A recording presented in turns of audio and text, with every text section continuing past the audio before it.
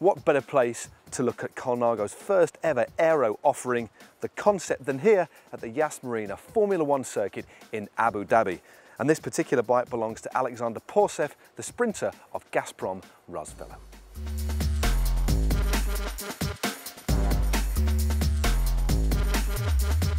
Now, the Concept name for this bike was actually created about 3 decades ago in a project that never actually saw the light of day.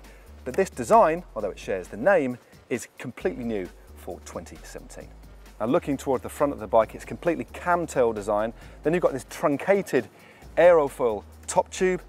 The same again with the down tube.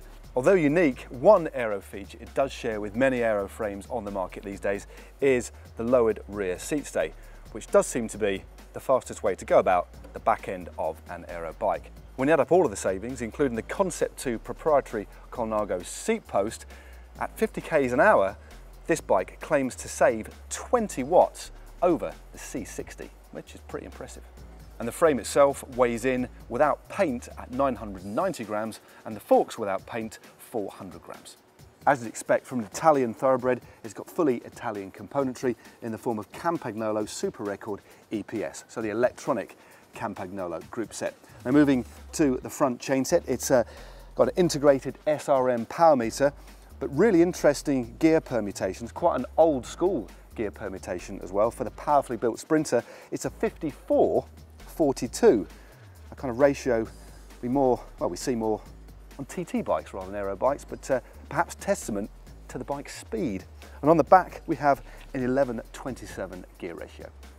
Now, the wheel set, Campagnolo Bora Ultras with an 80, so an extremely deep section wheel on the back, and on the front, Alexander Porsev has gone for a 50. Quite an interesting permutation. Again, just lends itself towards going fast. So this road bike is pretty much built up like a TT steed almost. The tyres are Tufo Elite Ride 23mm tubs, pumped up pretty hard, as you can hear. And that leads us nicely on to the direct mount proprietary B1R Colnago brakes with clearance for 28mm tyres, which makes the 23s quite an interesting choice. Now, Alexander Porsev has his own saddle, which is actually badged up as a Cell Italia. Whilst moving on to the front of the bike, we have a Deda SuperZero 140mm stem, aluminium, coupled with a Deda Zero 100 set of bars, quite shallow, 42cm width. It's a pretty standard setup up the front, and of course a mount here for his SRM. A few of the other smaller details, we've got a nice Colnago chain catcher down there, elite bottle cages, Look Keo blade carbon pedals.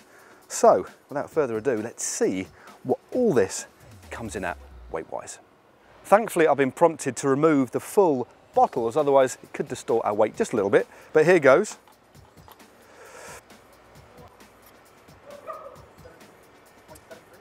That's 7.73 kilos. Not too bad at all.